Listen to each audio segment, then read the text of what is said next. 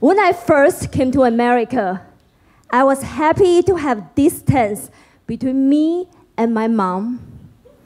But I was a good kid, so I told her to call me if she missed me.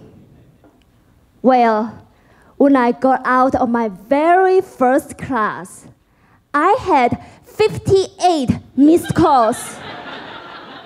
58!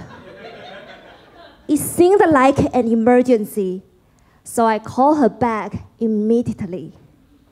The first thing she said was, "Thank God they let you go!" I was like, "Who let me go?" "The kidnappers, of course," she said. So it turns out that my mom had never heard me speak English before. So when she got my voicemail in English, she thought I had been kidnapped.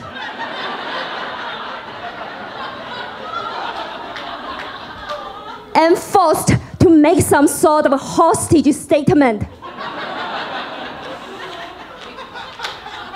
I swear, if I'd called her back any later, the SWAT team would have shown up.